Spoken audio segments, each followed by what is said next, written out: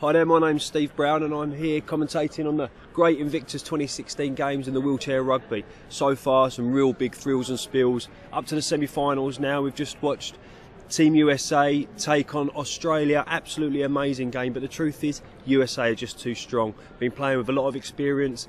Team Australia, very, very new to the game, and unfortunately it showed massive score difference. But much more excitingly, there was a Team UK game versus Denmark. Now Denmark, they had one particular player so fast, so agile, that unfortunately it took a lot of the GB defence apart. GB tried in maybe 3, 4, 5 different presses to contain this man, to stop him being able to get the ball in, but unfortunately it wasn't enough.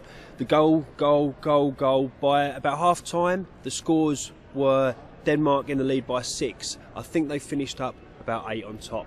Really disappointed for Team UK, but it was such an impressive game to watch. The speed, the accuracy, the passing was phenomenal.